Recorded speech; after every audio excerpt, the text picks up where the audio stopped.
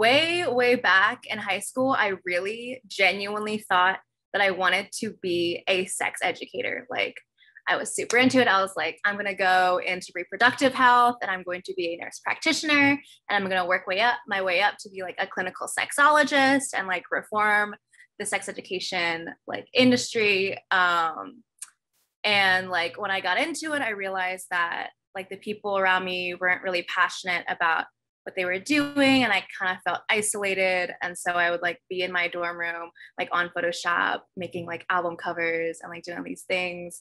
And my friend sat me down and like helped me realize that like sex education, while I'm like still very passionate about it, was just not the path for me.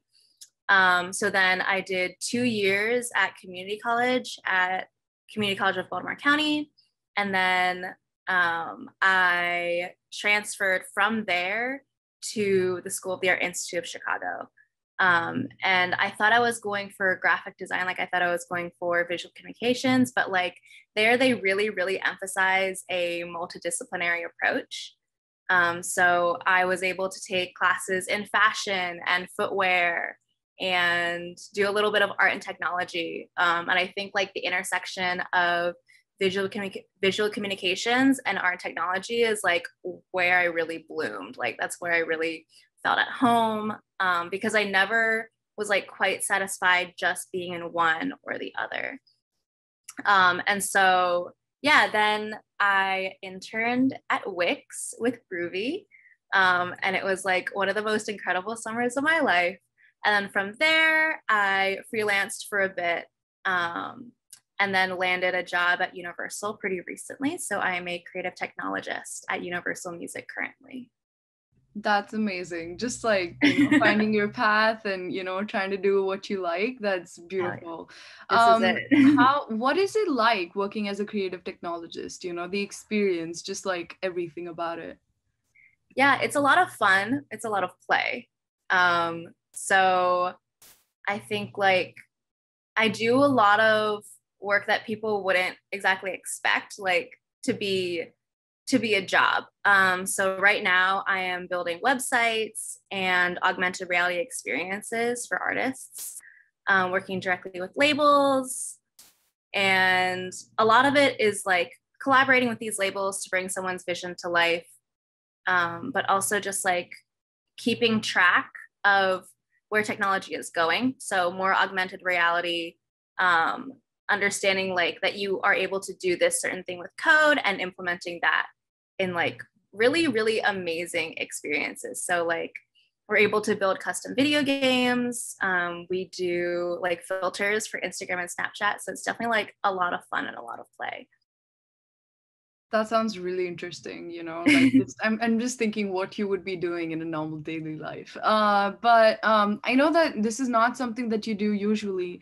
But say, for example, you had to hire someone, to join your team. Yeah. What would be the qualities that you'd like to have in that person?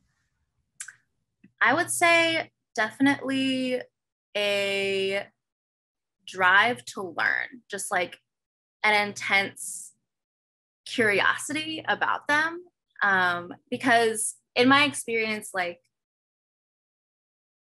it's great if you have like experiences that align with your role, but just like everybody else, if you're in a starting position, if you're in any position, you're going to learn on the job, right? And so you can't expect someone to know everything about your industry and just like fit in seamlessly. Like you're hoping for someone to grow with your group. So definitely like curiosity, someone who is constantly learning. I think that especially for younger people, like people our age who's like going into their first job, maybe an internship, just understanding like that they're quick to learn, and that they're passionate about what they do. Yeah, I totally agree. I think curiosity and just like, having the opportunity to learn every day and being open to that is really important. I think personally too, I believe that, you should be open in an industry where, everything's changing so quickly. You have to Yeah. be on top of your toes and, be able to learn every day. Mhm. I think those are great qualities. What do you think is a designer in the industry right now that you look up to as an inspiration? Eric, who? Eric. So I didn't really learn about him until he gave a talk at SAIC, but like just seeing his journey and seeing the way that he approaches design and very much coming at it from an unconventional standpoint, and incorporating his own identity into his design has been like super transformative for me, because I think that like when we're taught design in school, we're taught all these rules, right? You're taught like to compose your thing in a certain way, that it has to be in this certain style. And I think like that play is definitely encouraged, but I have noticed like a lot of times designers will go and they will try to mimic another style. And I think that works, especially if you're working with clients and you want them to have something that's trendy. But if you want to push design, you have to be willing to have a flop, to like make an absolute flop. And the thing that I see in Eric, whose design, is that he's constantly pushing with typography, with imagery, with 3D graphics. Like he collaborates with art directors that work in a lot of 3D media. And just like fusing all those things to make something completely new. I think that he is definitely one of the biggest artists that is pushing design right now. He sounds very interesting. I definitely want to go and like just Google him and check him up. He is But amazing. His Twitter is like chef's kiss. His hot takes, his design hot takes are hilarious. oh my God, I'm gonna follow him right now. I think I want to check it out for sure. I think like as I said, you know, inspiration is something really important for everyone's design journey, and you know, it's amazing that you found someone that you look up to as inspiration, as a role model. Do you have someone in general, like this is a follow-up question, but just like Yeah. someone in general that you've worked with and you know you really like their process or their design work? Anyone at Universal, anyone at Wix, anyone at anywhere, just like your journey, anyone that you found and really appreciate their process work? I think this is like, I haven't spent much time at Universal, so I wouldn't be able to like give you the step-by-step process, but I think I draw a lot of inspiration from the process of studio artists. Because like within the corporate world, within Universal, everything is like very step-by-step. It's like generally pretty straightforward and you're doing a lot of repetition, but I like to draw like my inspiration from sources outside of my job. So one person that like whose process is extremely unconventional to me, but I really enjoy, was one of my professors, Claudia Hart. So she does a lot of 3D digital art. She recently did a talk about NFTs with the Hirshhorn. It was amazing. But just like thinking about to like what art is, and understanding that like she's like not afraid. She just makes things, right? She makes things and will put it out in its like most raw form. And I think that's really, really inspiring, because like within design, like you see things that are very polished and you see things that are very raw. So you see like a lot of brutalist design, and then you see a lot of like UX design, you know, like within that range.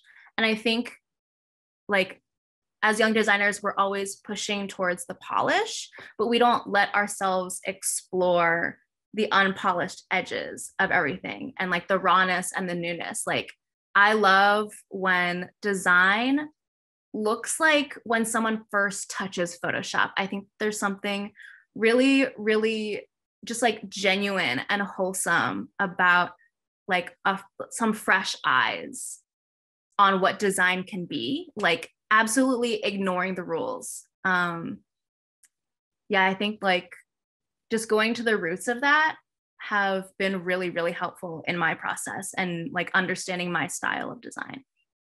That's an interesting take. I think, I agree. There's something about, a beginner's design, or there's something about that rawness that you get when you're even when you're using a new software, something that you've not used before and you're creating something new in it.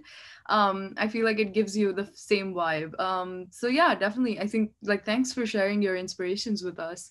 Yeah, of Um, course. in general, I'd like to ask, in your design journey, I know that you've done a lot of work with digital and augmented reality and all of that, and which is mostly related to your career. But maybe sometime more in time, like maybe after 10 years or something, what is something that you'd like to do to give back to the design industry? It could be now, it could be later, but something that you'd like to give back as, a thanks or as an appreciation for what the design industry has done for you. Yeah, I think that the design industry and just like design as a whole for me is a way to connect community, right? And I think that like I definitely wouldn't be here if I hadn't had the community and the friends that I do in Baltimore. So right now, like I have a full-time job, and it's amazing. Like I love working with Universal, but like within my personal career, I try to provide like accessible design to local businesses. And that's just what I'm doing on the side. And that's kind of my way of like seeing Baltimore as a community and investing in my community locally.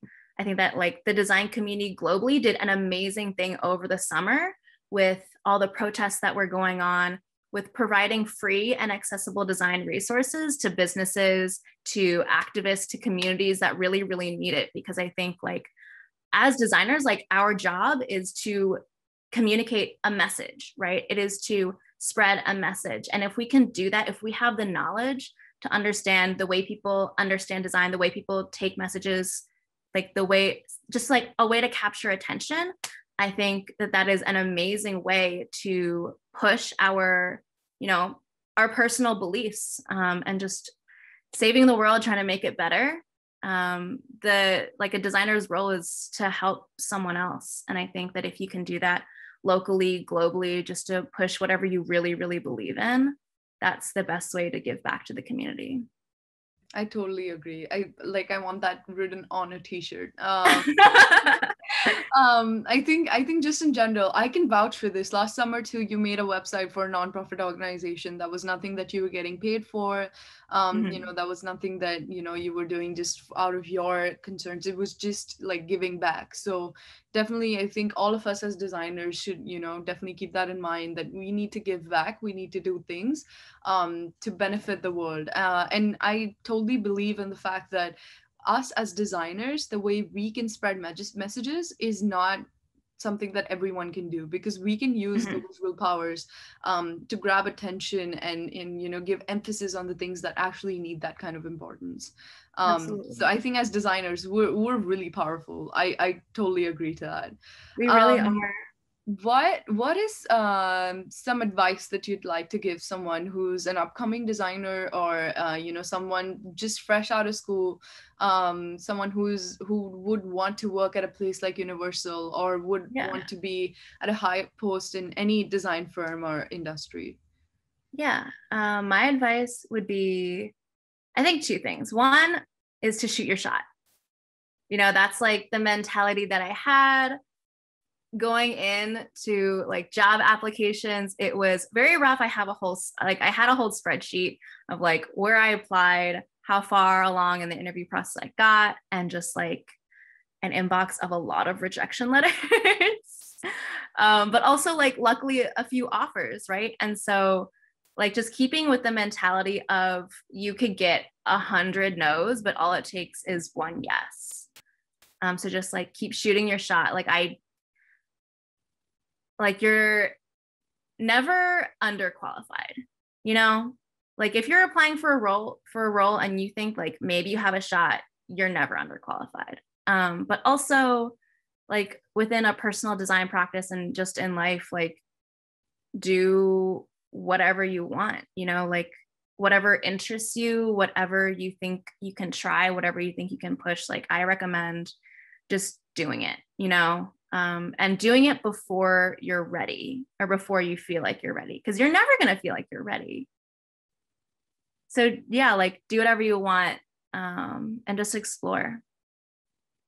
That's an amazing one. Just, just start off whenever you feel like you're not ready. Because I agree, Yes. portfolios, resumes, as designers, we want to refine, and keep refining. And it's never going to get to the final. So I think keeping that same mindset for the personality and, thinking about when you want to be ready for an interview is, yeah, I agree to that. Yeah. Thinking about just in general, like the interview processes of big companies. I know that, obviously you've landed a job with Universal. What was the interview process like? What was something that you felt was really important to keep in mind while going through the interview processes? Because I know for sure that, big companies have a longer process. They have a couple of rounds. They have, different people that you're talking to. What is something that you'd advise specifically in that region for upcoming designers? Yeah, I think it's all about communication. So like if you've applied and you've gotten past the first round, the second round, like on paper, you're golden, right? Like you're solid. But after that, after they found out that you're qualified, that you have the skills that they need, what they're looking for is if you're going to be a fit, right? And so like that in-person interview is really where you drive it home, right? That's really where you try to like get to know the person as an individual, right? Like you can see a company, you can see their work, but you don't always have access to the team. You don't always have access to like understanding the way that they communicate, understanding the hierarchy or the structure of the business, right? So I think like that's the most important thing to keep in mind is like not only like pushing your qualifications and how you'll be a fit, but also keeping in the back of your mind like if they're going to be a good fit for you. That's like, I feel like every answer that you give me is just like making me ask you more questions because I want to know. You spoke about rejections. You spoke about, a full inbox of rejections. It builds character. How do you just like deal with it? How do you not feel demotivated? Because I know for sure that if I get a rejection email, I'm questioning myself. I question, what did I do wrong, or am I not fit for this role, or am I not good enough? Do I just quit? Should I just be working at McDonald's? Like, these are a lot of questions that keep coming in. What is something that you would like advise the upcoming designers to deal with that rejection? Well, I'm going to be very honest. I'm still working on dealing with rejection, but I think like very much in retrospect, just like it was a lot of work in confidence and motivation. And like a couple times just staring yourself in the mirror, being like, you're good enough. You are more than qualified. But I think like understanding that this is a very, very competitive industry, right? And just sticking with the mentality of like, all it takes is one yes.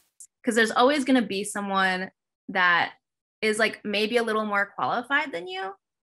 And there are always going to be a lot of people that are way less qualified than you, but I think just like shooting your shot, because a lot of times like it's a numbers game.